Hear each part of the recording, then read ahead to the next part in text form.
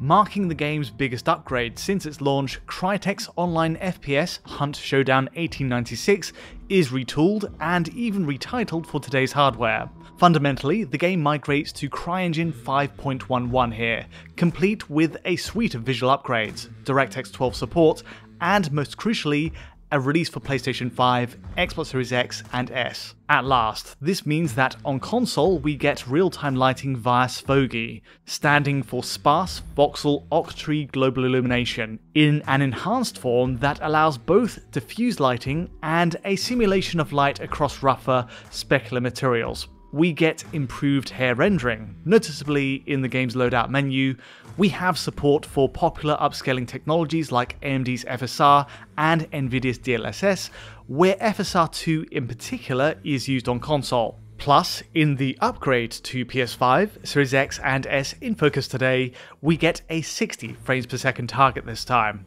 Double that of the 30 FPS of course on all last-gen PS4 and Xbox One machines. So the questions here are quite simple. What's the state of this latest CryEngine effort on today's best consoles? How do these three versions compare, and how successfully does each one hit a stable 60 FPS? Let's find out.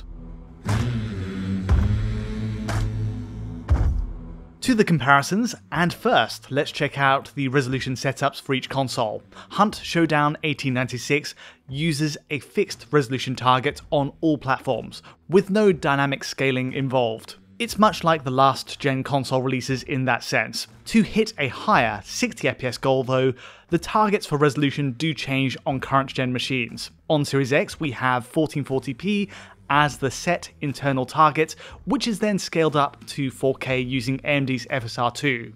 Next, PS5 renders at a lower resolution of 1260p, again using FSR2 for a 4K upscale. And finally, Series S pushes a native 864p image here, resulting in another step down in overall image clarity. For Series S, it's worth stressing that FSR2 is only able to do so much to resolve a higher resolution final frame from an 864p base. Given the huge scale of Hunt Showdown's maps, there are moments where distant sub-pixel detail like on the barbed wire of these fences here are only really visible at a close range on Series S. Gets close enough and that detail starts to materialize. Also, the fact that DRS isn't currently used on any machine here does have some bearing on performance, notably on Series X, which does struggle to support all its new CryEngine features at that fixed 1440p. More on that in a moment. In terms of their core visual settings, these three machines show some key differences. The game deploys matching shadow quality for all three, and likewise, SSR runs at an equivalent resolution on each, with cube mapping used as a fallback measure for reflections. Now, often we see PS5 and Series X are a settings match, but there is one curious omission on PS5 this time, in that volumetric effects are missing on Sony's console. Even Series S has these enabled, where it's hard to miss these long streaks of light piercing through the cracks of barns, alighting the dust in the center, all of which is present on both Xbox consoles. In all likelihood, this is a bug on PS5, an oversight on Crytek's part to keep it enabled, and in fairness, lens flares and soft light shafts are engaged on PS5, though these heavy volumetric effects at the center of interiors are clearly chopped out for the scene. For better or worse in frame rate performance, it's a missing feature for now. Also, the brightness level on PS5 in particular is much too dark by default, and does need adjusting to be able to see anything at night. Otherwise though, and besides the missing volumetric effects, the gamma difference, and the different resolutions, 1260p versus 1440p, PS5 and Series X are a match in core settings.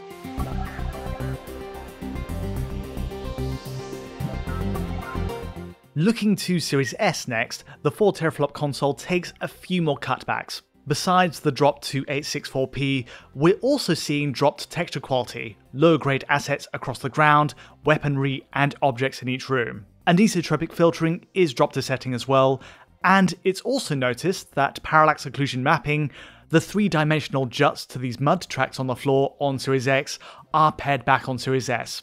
The result is a flatter terrain ahead of this swamp area on Series S with less definition overall. The volumetric lighting, you might have noticed, is also reduced in resolution compared to the 12 teraflop machine. Beyond that, Series S also drops the draw distance setting for upcoming foliage, and so in this walk ahead, zoomed in, you'll notice more elements popping in. Finally, we also see the quality of alpha transparencies, especially for fire, are dropped to setting. On the whole though, it does still hold up well by comparison, and many of these drop settings are hidden by the fact that it's viewed through a lower resolution window. Moving on to performance, Hunt Showdown 1896 targets 60 frames per second on all three consoles. There's no mode toggle in this case, no optional 30 FPS fidelity mode as is the trend, you get one way to play. The hope then is that a concerted push for one mode yields a more tightly optimized experience, except looking at Series X, that's not quite the case. Series X is the worst performer of the three overall. You do get to 60 FPS most of the time, but it's punctuated by clear, obvious drops during play. Firstly, at times when switching to the dark sight vision mode, a major game mechanic used to track down clues and enemies, you'll incur a momentary blip. A cluster of frames are dropped in each transition between view mode, essentially, similar to what we saw on last-gen consoles. More glaring still though is that while looking directly at a target while in dark sight view, you'll notice heavy drops on Series X with lurches down to the 45 to 60 FPS range. The erratic frame time and repeat pattern of drops here do point to a potential CPU bottleneck, given that extra world detail is suddenly rendered through walls. It's a shame to see such an easy way to trigger drops, given that using dark sight is crucial to victory.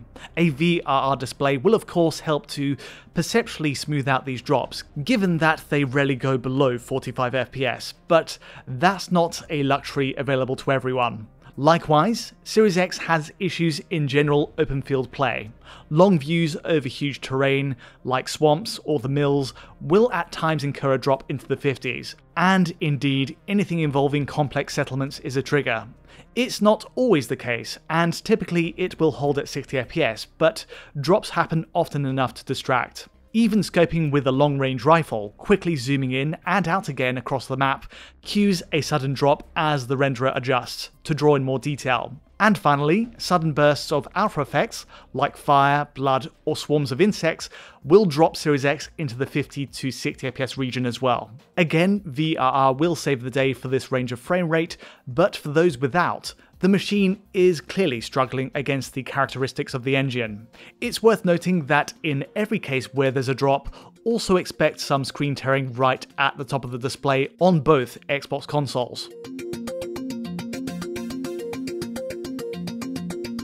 Next along, we have the PS5 version. The drop from Xbox Series X's 1440p native resolution to a lesser 1260p is a factor in performance here, as is potentially the missing volumetrics. First up, it's worth saying that the dark sight view no longer shows erratic drops to the high 40s as we see on Series X. Rather, PS5, in the exact same scenario during this tutorial, often runs at a plain 60 FPS. Already then, we're at an advantage.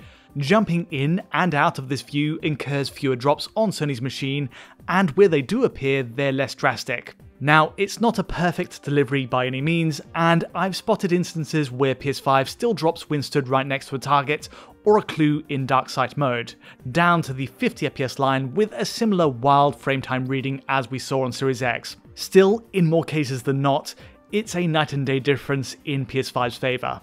Next along, there's the broad long views of swamps and outposts, and in this matching shot, PS5 again clears this route at a clean 60 FPS, where Series X dropped to 55 FPS. This general trend of performance bears out in regular action as well.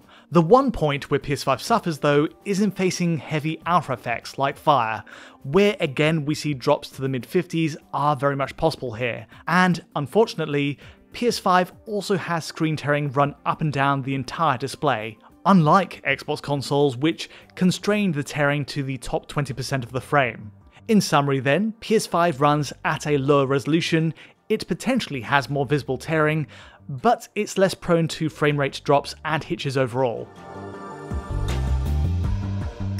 Last up is the Xbox Series S. The lower native resolution, the reduced draw distances, texture quality, parallax occlusion maps, alpha effects, and volumetrics all amount to a version that surprisingly runs better than the more powerful Series X.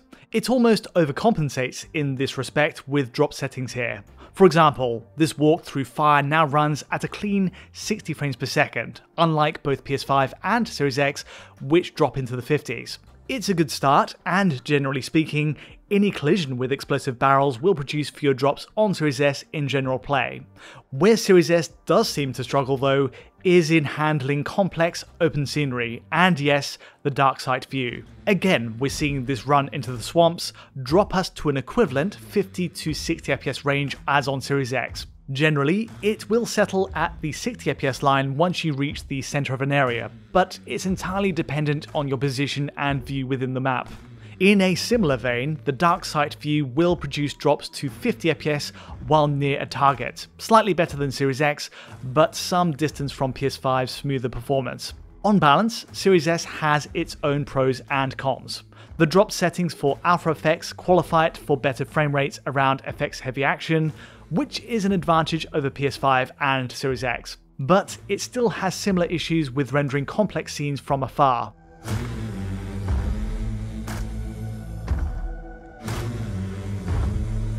On balance, Hunt Showdown 1896's reinvention for current-gen machines is a mixed bag. It's a shame to see the frequency of frame rate drops below 60 given the time it's been in development. VRR support might be just the thing to save Xbox Series X in particular, though Series S and PS5 will benefit in different scenarios from that as well. Still, it's a surprise that, for all the new features added with CryEngine 5.11, and with the move to much more powerful hardware, a locked 60 FPS simply isn't in view here. Still, despite the shortfalls on console we're seeing today, it's encouraging to see the team supporting the game and the community that's grown around it all these years later. With that in mind, I really do hope that Crytek is able to keep pushing here and eventually tighten up the results we're seeing. But that's all from me today.